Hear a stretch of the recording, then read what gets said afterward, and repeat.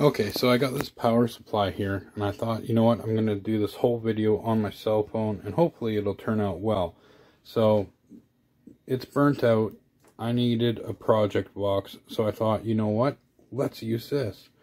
So, recycling items you already have, and turning them to something new. And here we go. I'm going to tear it apart and see what we got here. Okay, so I cracked it open. The first thing I did was I removed the fan from the port here. Then I hooked it up to my bench power supply here. Checked it out on 3.8 volts. It's spinning. It's actually putting out a little bit of air here. Pretty decent. I even put it up to 4.9 volts, so just under 5 volts. And that's a sufficient amount of air coming through there now. So I'm going to use this case here for housing a Raspberry Pi project, and we're going to have a switch on there to switch between 3.3 and 5 volt. That should be pretty nice. Then we could go into a quiet mode and then have the fast mode.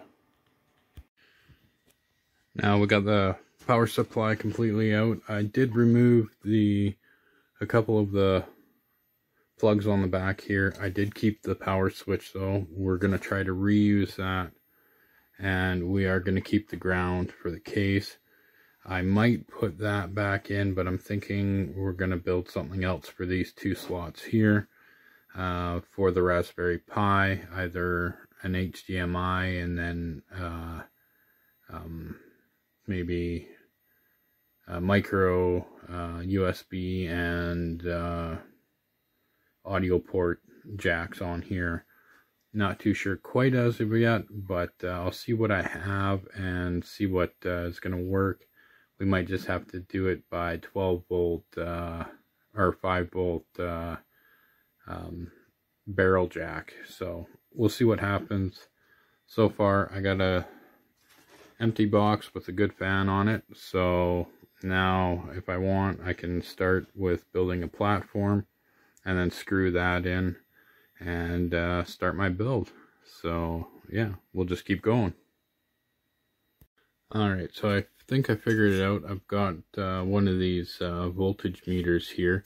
I think I might actually incorporate that into it. And then down here I'll have the fan controller, so we can switch between 3.3 and 5 volts. And then have the main power supply for the Raspberry Pi here, or the on-off button here. And then we can have this as the front. Mind you, air will be coming out of here, but then I can actually just use the existing hole in the back there and run the power and HDMI cable and audio cable through the back there, and then that way it's out of the way. So that's it so far.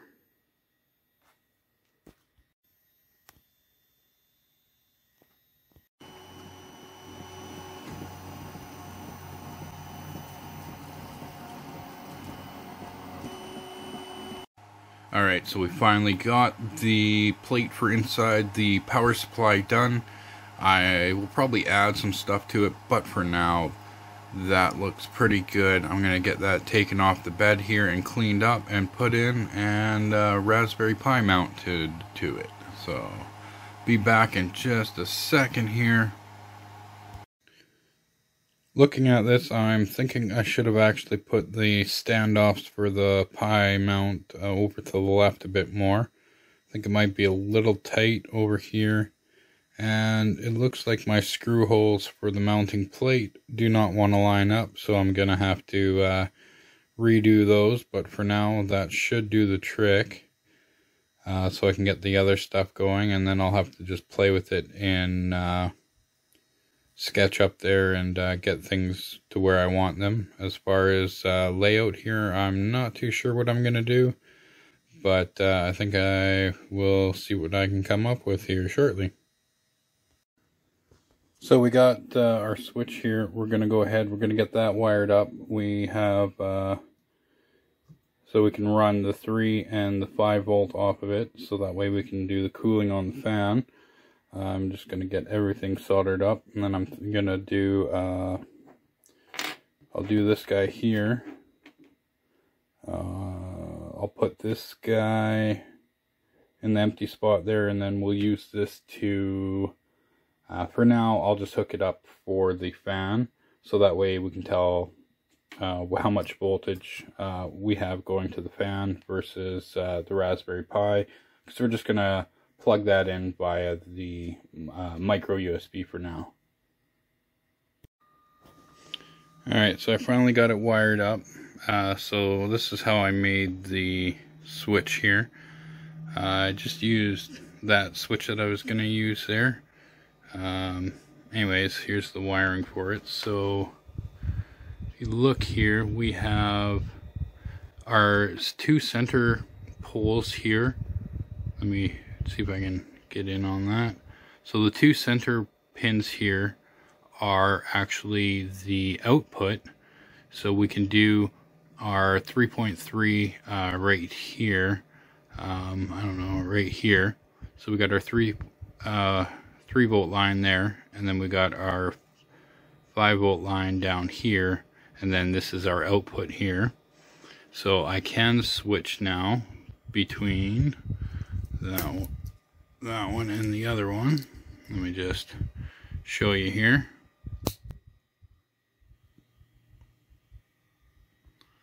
So it is switching. The power lights on the board aren't actually turning off, so I might have to see if it's actually turning the machine off when it's powered on. So, but on startup, we can now at least select if we want the quiet mode or if we want the higher volume output to the fan. And if this thing would stay focused, that would be great. So now that we've tested it on the Raspberry Pi 2, we can go ahead and put it in on the Pi 3.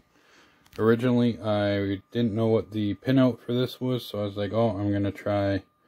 Anyways, long story short, I should have looked, but anyways, let's start getting, I think the next thing up is building a housing for this guy, but I want to test the actual unit to see if the video output, when switching, it doesn't get interrupted.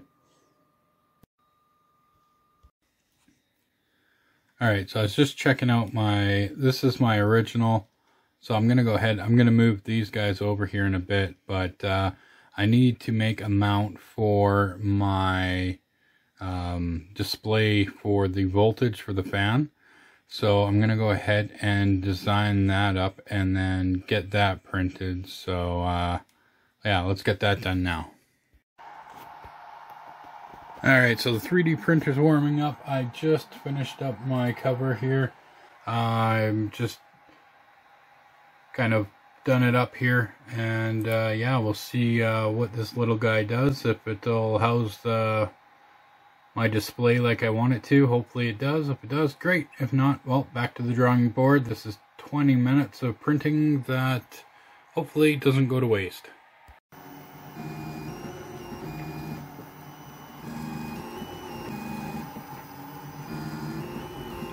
I think my nozzle's down a little too close. Oh well, it'll have to do.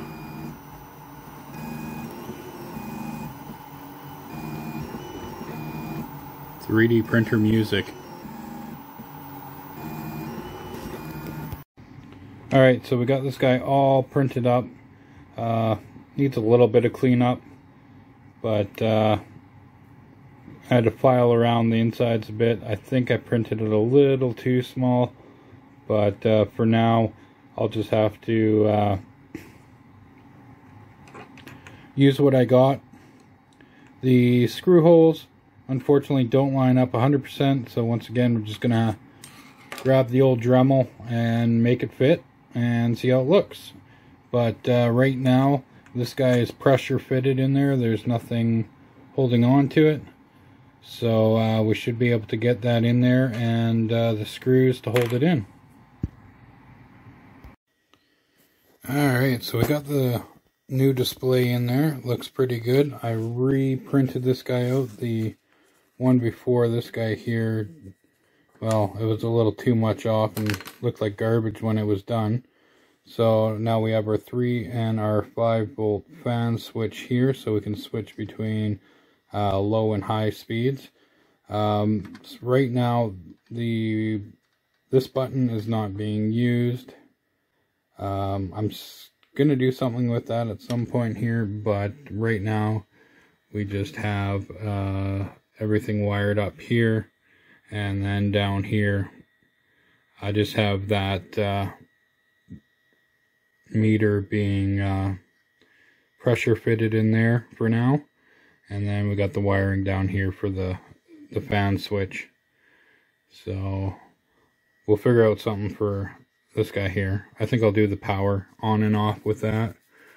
That way, if you do have the Pi plugged in and it does lock up, you're able to manually shut it down.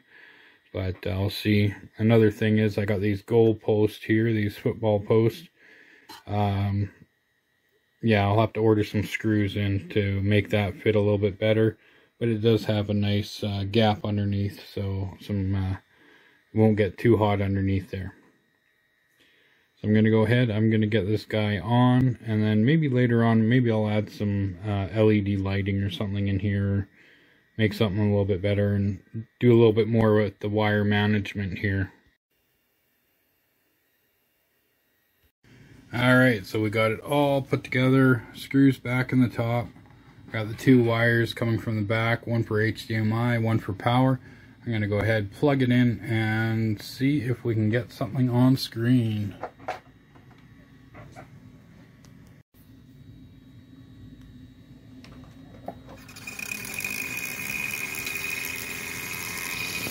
Oh.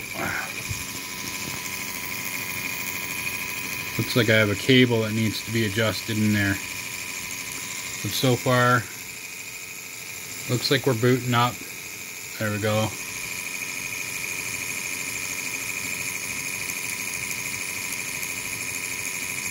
So there we go. We got a Raspberry Pi, and that's a lot of air coming out of there. That's quite impressive, just off of the 3 volts. Let's see if it will shut off if I go to the 5.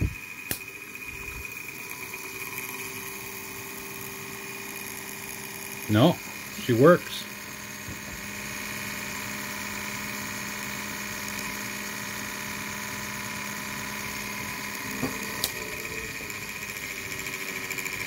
Not bad. Okay, I'm gonna fix that wire.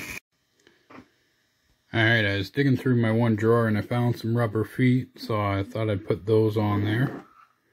And now, as you can tell, it's a lot quieter while the actual wires aren't touching it there, but we got the Raspberry Pi in there.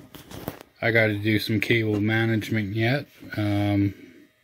So yeah, there we go, and I have to turn the switch there into a power switch. We've got our little 3D printed voltage meter here, and then the 3 to 5 volt switch here. And I'm not gonna lie, that puts out a lot of air, so I'm gonna be quite interested to see what kind of cooling this does compared to you know, something like that. And that one's just a self-made one with a 5 volt fan on it. So I do have to put the proper power supply on this. Right now I'm running it off of the hub from my Pi 4 over there. Yeah, if you have any suggestions what I should put in here, let me know in the comments below, and we'll try to do something cool with it. So that's it for me for now. Thanks for watching, everyone. You have a wonderful day, a wonderful week, and we'll see you next time. Take care, eh?